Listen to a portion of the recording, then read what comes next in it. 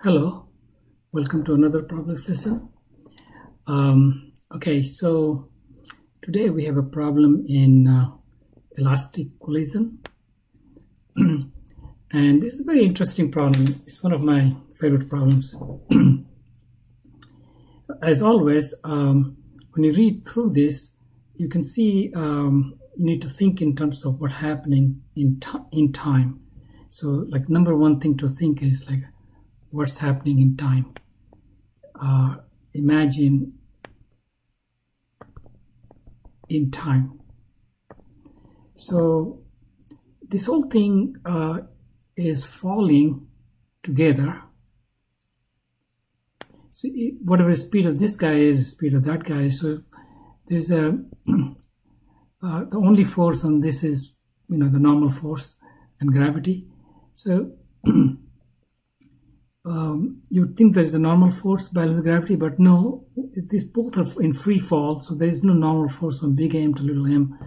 And this falling as a free fall as this thing is falling. And so they kind of fall.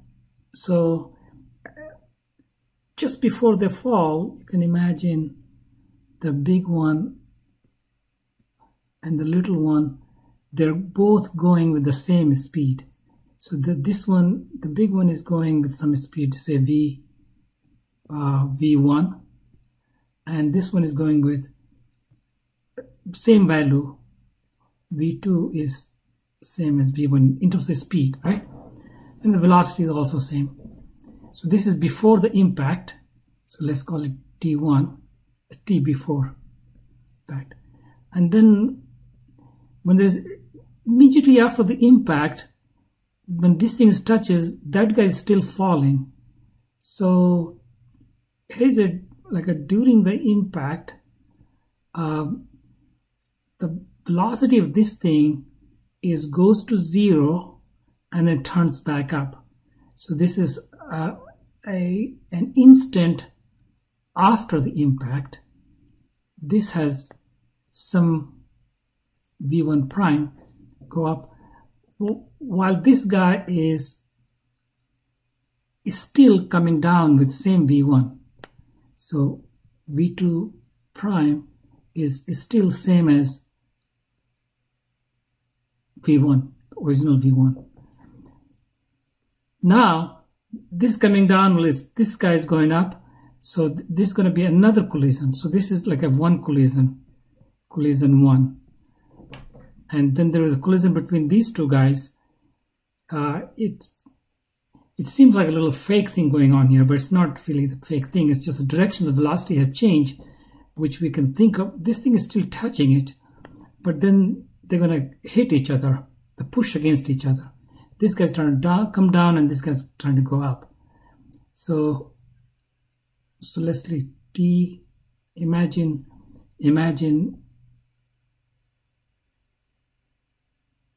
So this is TA, let's call it T after. So this guy will have some V1 double prime, let's call it V1 double prime. And this guy probably switches the direction of the velocity, and this calls V2 double prime. And so this is between here and here, you can think of collision number 2, and both are elastic. Okay, so we really need to analyze these two collisions, and we also need to analyze this thing when it falls down all the way. If you look at the center of this to the center of this, it has fallen a distance h. So there is this motion before t less than tb. This motion, that's what this velocity speeds will come out. So we have situation 0, situation 1, and situation 2. So there are 3 things we have to analyze, and then that should have enough information to get us right. So let's start with the analyzing this step. We can right away get v1 for both of this, v1 is square root of 2gh. This one you can set up one-dimensional equation motion, and that's what you're gonna get. If you don't know how to do it, you should read up one-dimensional free fall. Okay, I'm not just memorizing this equation. It's you can actually derive it on this part. You should know how to get this equation on this part. Okay, so this happened because when I let go, v initial was 0 here, and that makes it v final equals to that. All right, so here is the collision of the big ball with the floor. Between these two is collision of big ball with the floor, and floor has a mass of the floor is infinite, and it's saying the elastic, so it's going to just flip back up. So in situation 1, let's call this positive y-axis. So while the velocity was minus v1 coming down, velocity above is plus v1 prime, but they will be equal to each other. So over here it will be v1 prime, it will also be equal to v1. v1 prime will also equal to v1, and say elastic collision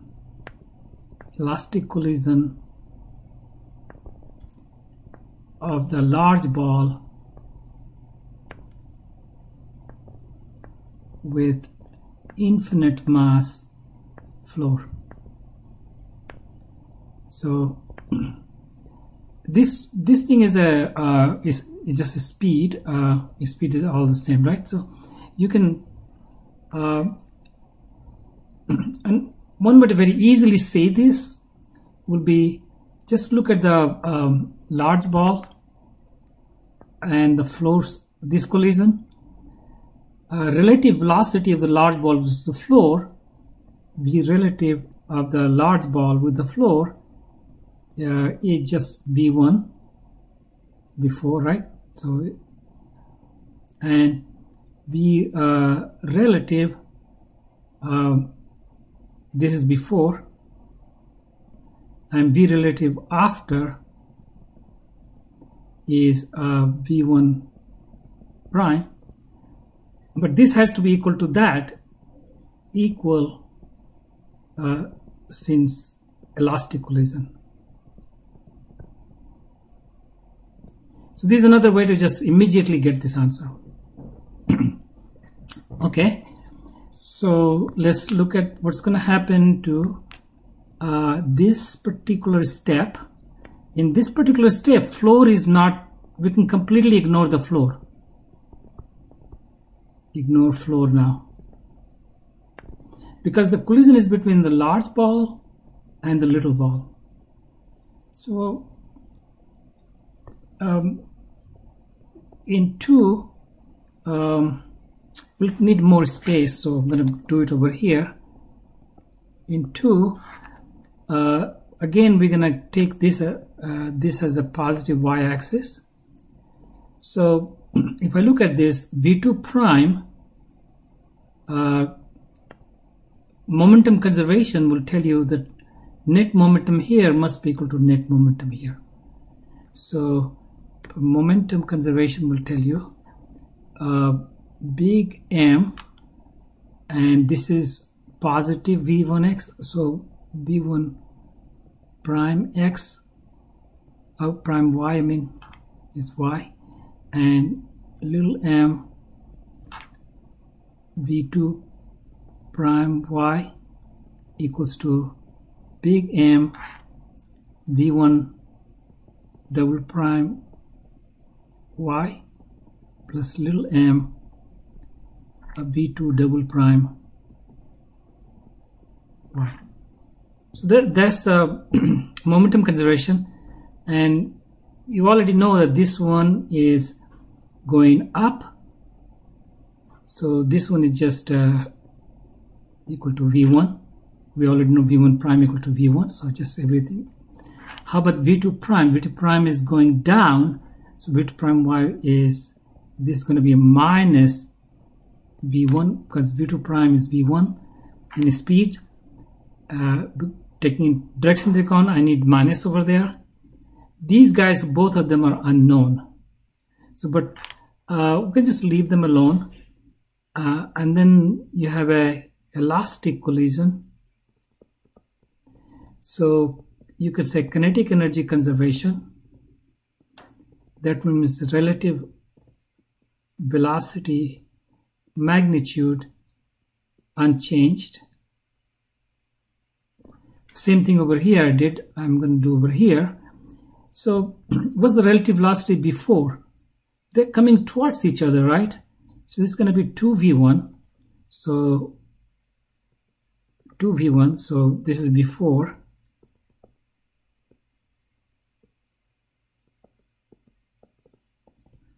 V relative after. Now, if I take both of them as positive, so this will be V2 double prime minus V1 double prime. V2y double prime minus V1y double prime. And this should be equal to that. So making them equal gives me one equation. So assuming that this is bigger than this, so we just take it like V2 double prime y is bigger than V1 y double prime. Then I can remove this absolute sign, and then we can just get it 2v1 equals V2 y double prime minus V1 y double prime, and put this on the other side, and then use this. Maybe I want to element V1 y double prime. Okay, so I want to eliminate this guy, so I will put it like this. So I'll just say V1 y double prime. I don't need to solve for this guy. I need to solve for that guy, because then there will be motion after this that we need to have. Actually, this step 3. We need to, if this is going with this, then this height we need to find h. Right, so V1, it will be this minus that. V2y double prime minus 2v1. Okay, let me get a little more space, and I think I can cram it in here. So this is m minus little m v1, and on the other side I got capital M times these guys, v2. I'm going to just forget writing y. Well, continue writing y. Okay, all those kind of cost me time here. And plus m v2 y double prime. So v2 y double prime I can solve. v2 y double prime is equal to, take this on the other side, so this goes adds, becomes 3m minus little m v1. I hope I'm doing algebra properly. Divide by these guys, come by m plus big M. Right? I hope this is correct. Okay, so suppose this is correct. So how do I get an h? So I know that this is the v2y, it went up like that. So it's exactly same thing going up, right? So I need h, same formula, v2 equal to 0 here. So v2y equal to 0, this is the final and this is the initial for this one-dimensional motion under gravity, g that way. So step 3 is really easy. H is just square of this divided 2gh. So I squared this guy, v2y double prime, I square this guy, divided by 2g. So it's kind of complicated. You can put in here and then you can get the answer 1 over 2g 3m minus m v1 over m plus m v squared. All right, that was a long problem. So that's the answer I can get. That's above h.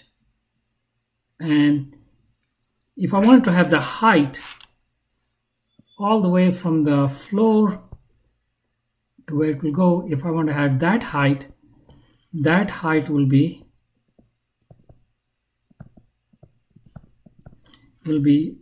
h plus 2r, depending on which one of this height this maximum height refers to. I think it refers to this height in this problem implicitly. Okay, again, once you've solved the problem, it always helps to go back and look at what you have done and what were the many steps.